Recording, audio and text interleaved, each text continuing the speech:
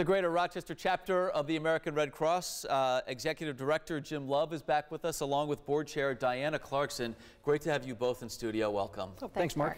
Fire Ice, the gala is coming up this Saturday, March 30th at the Harro East Ballroom. I love that spot in Rochester. 6 to 11 that night. Diana, bring us into the room. What's going to happen here? Yeah, we're really looking forward to the event. It's our third year holding the event, and I think the one thing that we want to emphasize to people is it's a fun event.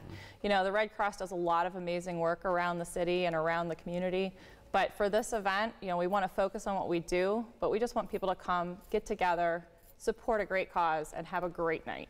Jim, the name Fire and Ice is almost a window into what the Red Cross deals with almost on a daily basis, not just here locally, but across the country.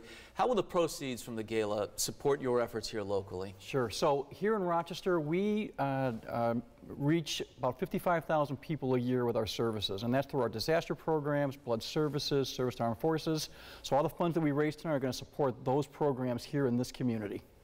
Diana, you've got some great entertainment lined up, and you've got some great live and silent auction items as well. And I know you have personal experience with one of these items. I do. We have a wonderful trip to Mexico for a week. You're in a private villa. You have a personal chef, a personal bartender, chauffeur. You just pampered for a week. It's for up to 8 people, so it's a great, I just went with my friends about a month ago. It was a wonderful February break, and I can't say enough about it. Yeah, sign me up, right? Yeah. The Mambo Kings are going to be performing as well. Jim, you're going to hand out some important awards that night, too. We do. You know, we have 3 awards that we give out to the folks in the community here, named after some of our board chairs and influential people that have really helped the Red Cross move the organization for 138 years. Our George Eastman Award for Community Partnerships, that's going to the Rochester City School District for their involvement with our youth leadership program. Our Stabens Award for Blood Services going to the Friends of Strong Memorial Hospital. They actually, in the last 13 years, they have collected 24,000 units of blood for the American Red Cross, which is just amazing.